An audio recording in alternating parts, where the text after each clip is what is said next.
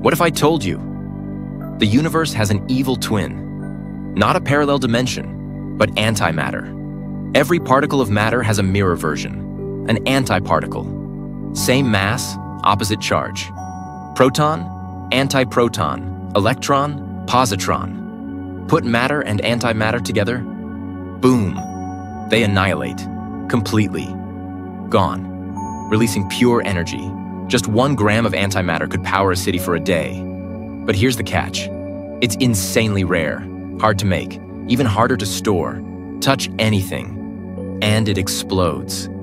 We make tiny amounts in particle accelerators. NASA even looked into antimatter rockets. So why does the universe even exist? There should have been equal matter and antimatter. But somehow, matter won. It's one of the biggest mysteries in physics. What is antimatter? Energy source? Weapon? Cosmic clue? Maybe all of the above.